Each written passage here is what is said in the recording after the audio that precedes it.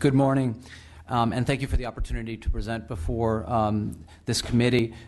I believe that Dr. Haney talked about the necessity for the legislature to be consistent, persistent, and long-standing. And having personally participated in some of the other legislative hearings, I'm proud to say that the legislature at this juncture has done just that. And the consistency of these hearings is of vital importance, and to both look at the issues from a very specific and detailed standpoint and also be very detailed similarly in the legislative relief that may be available here.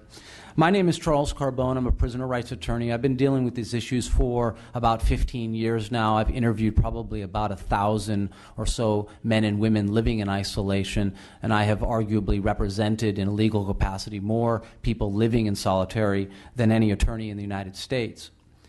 The focus of my testimony will be the meat of the criticisms and a critique of the programs that have been offered.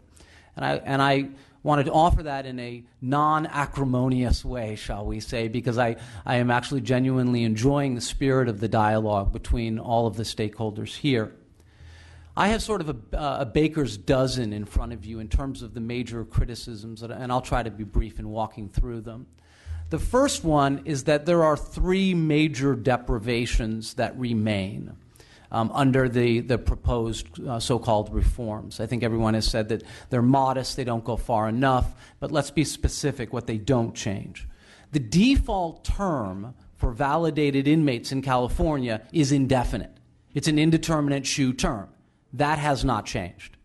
Secondly, the underlying conditions in the security housing units and the deprivations, the inability to have direct sunlight, the lack of phone calls, et cetera, that too has not changed.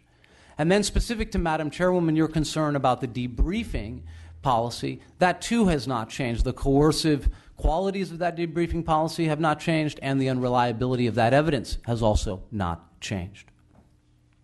Secondly, behavior modification, if you will, is now the only way out of the SHU. The department did not tell you today that they've done away with what was a previous avenue out of solitary confinement or isolation, which was the 6-year inactive review process. That process was important because, albeit we argued over the length of time, the prisoner didn't have to do anything. They just had to prove a negative. Hey, I haven't participated in gang activity for 6 years. That is gone. In its place are really only two avenues other than paroling out of the SHU, which is a rarity.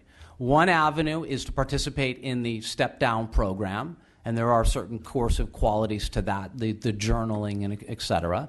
And then the other is the debriefing program. That's it. And so there are very serious questions about whether we want to limit the avenues out of the SHU to these behavior modification programs. Third, the department said, and I was listening carefully to Mr. Gerabino's testimony, he said that this one positive change of associates now not automatically being sent to the security housing unit, that has never existed before. That's actually wrong. It did exist up until the 1990s, because there was for a very long time a two-step process, similar to the one that they're proposing now, of first validating the prisoner and then deciding whether that validation warrants SHU confinement. Ironically, that past policy that existed up until the 1990s applied to both associates and members. So what is being offered, supposedly for the very first time, is actually hearkening back to a worser version of what existed up until the mid-1990s. Fourth point. We haven't really talked about changing who could be capable of a validation from simply the 7 prison gangs to now this model of anybody who qualifies as a security threat group member. I'm very sorry to report that under this security threat group measure, the people living in isolation in California will grow significantly. There is no question, if our goal here is to limit people in solitary confinement or segregated housing, both in terms of the numbers and the duration, that these policies, as promulgated and promoted, will do just the opposite. More people will be eligible for confinement in solitary or SHU-like facilities. Fifth, These reforms are largely based on what is being done in the Bureau of Prisons.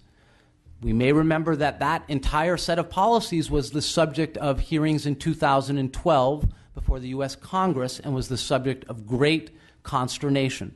So I don't exactly know why we are modeling California after the federal system, which is right now under a great deal of scrutiny and criticism. And the number 6, which also goes to your issue, Madam Chairwoman, about whether or not the same source items can still be used. The department here is really disingenuous and a bit tricky in this capacity. Because when they say now, well, we don't use mere associations like talking in the law library or having a greeting card or having an address in an address book, they're actually wrong. What they're doing now is they're taking that same old association-based source item and they're now saying, well, that's possession of gang contraband. So not only are we going to validate you for that, but we're also going to issue you a rules violation for possessing that item, which is really just evidence of association, not evidence of having done anything wrong. I would submit that under these new rules, then, it's actually worse for people because it maintains the pure association-based validation, but also adds another layer of the prisoner being given a rules violation. The professor from Yale talked about number 7 a bit, which is at the time of the records that I had it was almost 70% of these audits that were being done, almost 70% of them resulted in the prisoner going back to the main line. Although that's a good thing, clearly, it does raise some very serious concerns about the trustworthiness, if you will, of the department when they are left to their own devices and not subject to independent review.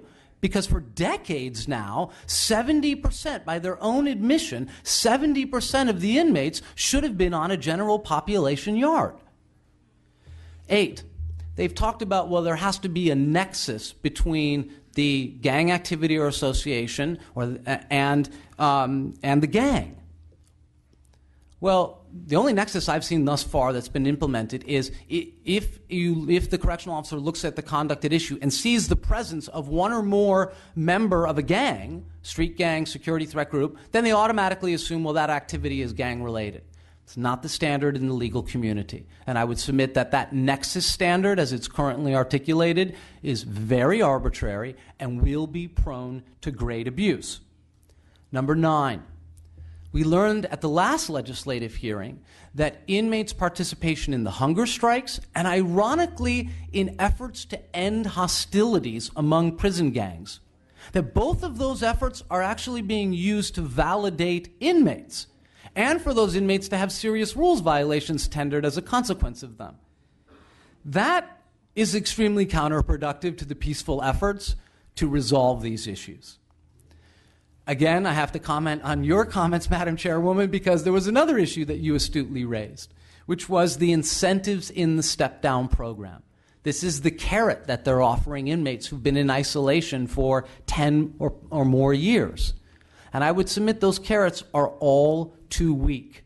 Having a phone call per year, a photograph, or slightly greater access to the canteen is not a sufficient incentive for a prisoner to disavow their gang association, nor to feel, as the professor from Yale said, that they were being treated fairly. Number 11. All of the information that's being collected in the step-down program, much of which is incriminating information, none of that, there are no rules or procedural safeguards, as the present regulations stand, to decide how that information will be collected or used. And that is of particular concern to inmates who will later go before parole boards or different classification committees, and et cetera. And I should note, this is interesting. The department has contracted with a company called the Change Company to provide these workbooks. It's astonishing to me when I looked at these books because there is not a single workbook or single paragraph in the books that is devoted to gang diversion. So if the goal here is to step down these inmates away from the gangs, why does the rehabilitative programming in these workbooks fail to include a single specific mention to gangs? 12. Yes, and this is the last. In fact, I'll just make this the last one. The last one is that the department has told the legislature and the courts for many years that the purpose of the security housing unit is not for punishment. The purpose is actually for segregation. The rules as they're presently designed will dramatically change that. Because if you're saying to prisoners in step 1 or step 2, by statute, we're going to deny you access to rehabilitative programming, then that immediately becomes for the purposes of punishment, not solely for the purposes of segregation. And now on that, I would end my comments and thank you very much for your time and turn your attention to my astute colleague. And Mr. Carbone, any Yeah, I would just say epiphanies? I don't often compliment the department, but I will say there are probably 2 elements that are salvageable here. One is the 2-step process between the label of the validation and then whether or not the second step of to send them to the security housing unit. That I think is a good point. I mean, it should apply to both members and associates. And then the second issue is just the step-down model as a whole. It's helpful for the transitioning back into the community. It's helpful for transitioning back into general population. So I think a step-down program or model is the appropriate model. It's just how it's formulated and fashioned right now has serious problems. All right.